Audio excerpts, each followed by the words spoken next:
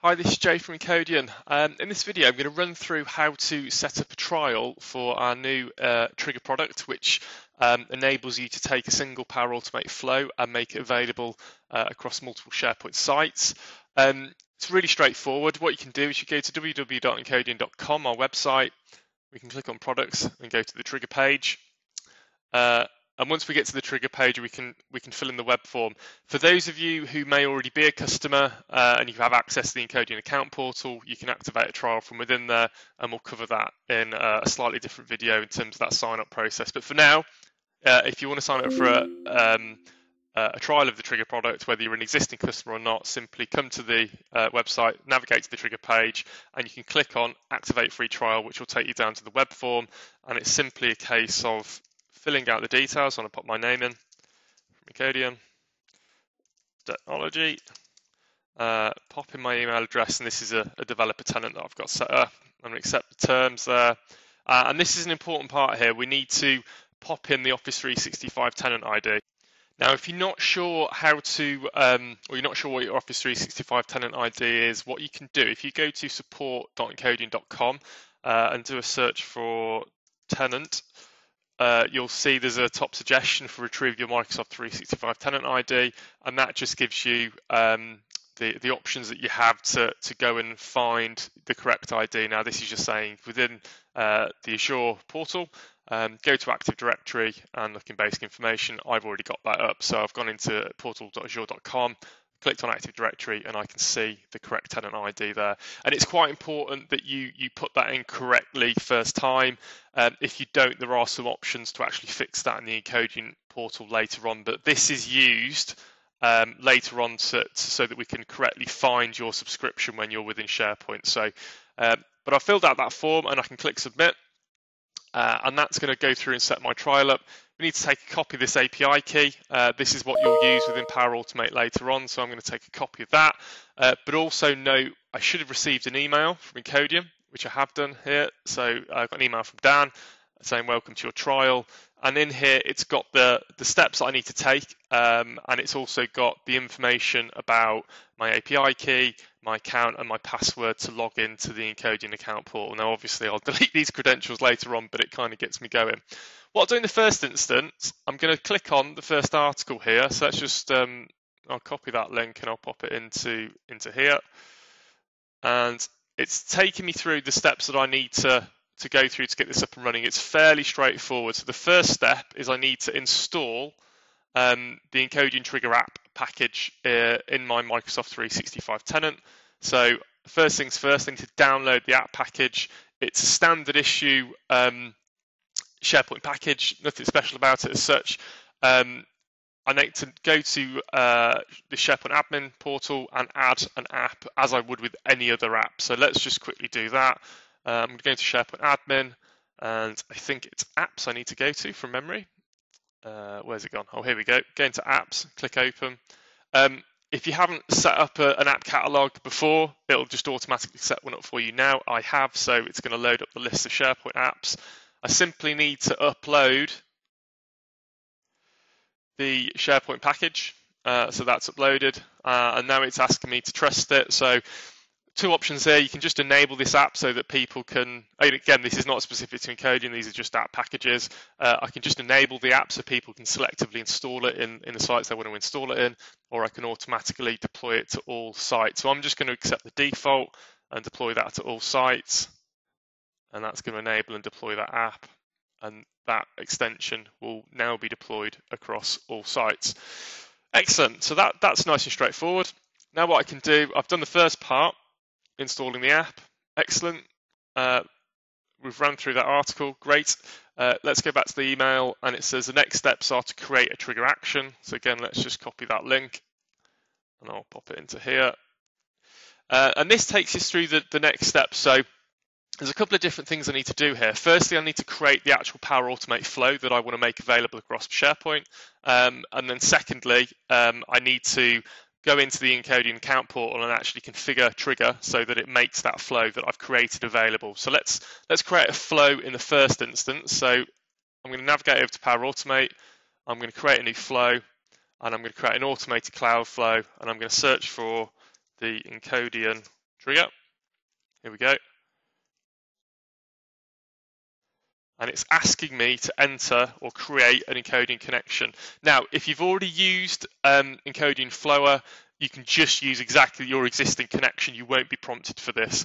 If you've not used Encodian before, you're going to be prompted to create this connection. So I'm just going to call it Encodian. I'm going to go back to my email and I'm going to find my API key that I've been emailed and that I can use for setup. Oh, apologies. Click on the right tab. Click API key even, and click create. Now, I'm just going to call this share file information. And this is a demo flow. So that next thing I'm going to do something. So let's just do get file properties. Now, the interesting thing here is just, and this is a bit of a well, not a limitation as such, it's easily explainable. So what the trigger action is going to do, and there's loads more articles on this, but it's going to provide lots of useful information about where the flow was triggered from. So for example, if I'm looking in here, you can see I've got the dynamic site address, the library ID, any form fields, who triggered the flow, file identifiers, one or more items, so on and so forth. Now, if I was to use this information straight away, which is absolutely fine, I can do that.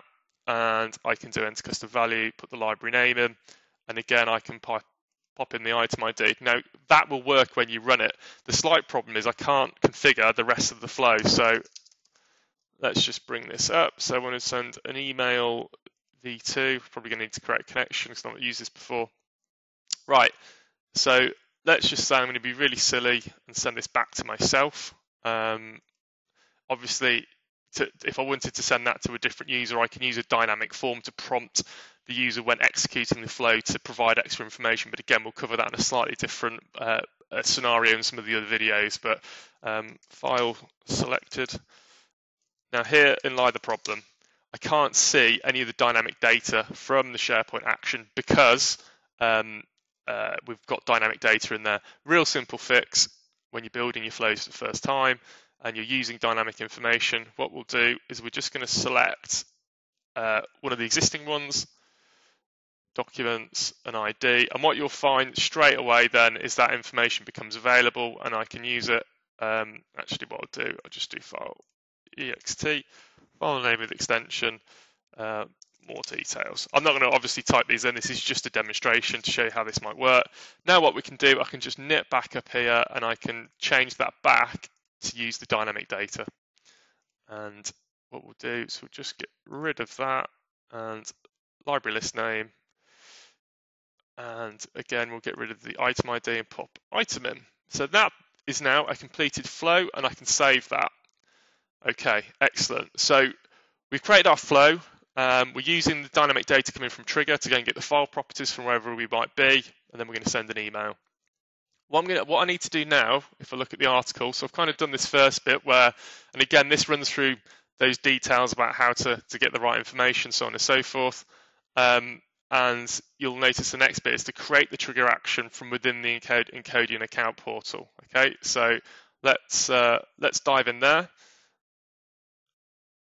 And what I should be able to do, oh, apologies, use that one. It's going to prompt me to log in. Again, credentials have been sent to you in your email, so we can go back, grab those.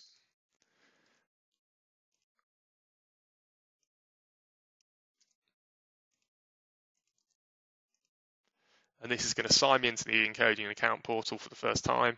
And now what I can do, I can click on Encodian Trigr, and there's a configuration screen here which I can go to, and it said that I've got, it's telling me that I'm using a trial, and it's saying that no actions have been found, so I need to add a new trigger action that's going to be made available across SharePoint.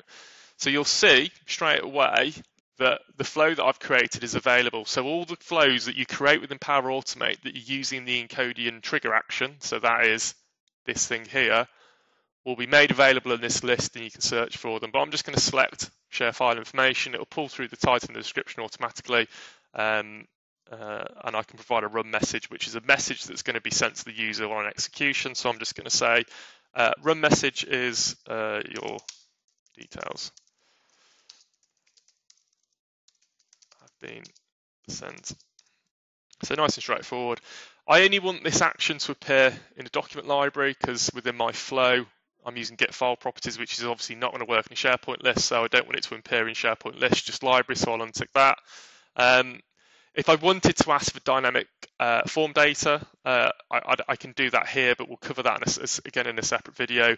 And site management, I can do some clever stuff around targeting specific sites, but again, we'll cover that in a later video. I'm just going to click create, and it's going to tell me that the share file information has been completed.